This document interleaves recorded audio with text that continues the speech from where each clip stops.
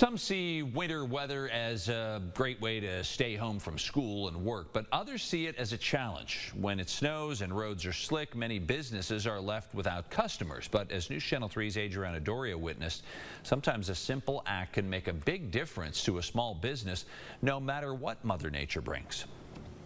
When the temperatures drop, you may feel like staying in and bundling up.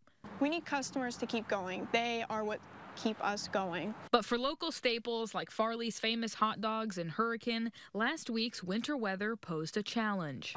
We had several slow days the whole week, and then Saturday was yet another slow day, and we were rooting for this week. What started as a slow and cold winter Saturday quickly turned around with one special visitor. You know, when I came here, I was order number 7 at 1:30 in the afternoon. Absolutely unheard of. But I made a Facebook post. They had, I think, 96 orders by the end of the evening, which is phenomenal. It became one of the record days for a winter month.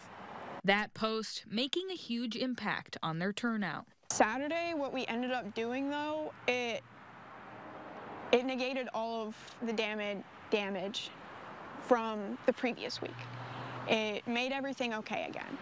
Me personally, when I saw the amount of support that I had on Saturday and today and even yesterday especially, it was just really relieving. Support, Mayor Edwards says, is one that should be applied to all small businesses. People need to do that every single day, especially on bad days. You know, when they think, man, I bet nobody's getting a hot dog or nobody's shopping at that local store and buying merchandise, they need to go support them.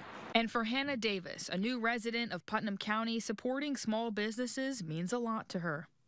I don't know, they deserve more, and when we put into our community, it puts back in us, and it's just better for all of us in the end. One small act making a huge impact. Adriana Doria, WSAZ News Channel 3, Hurricane.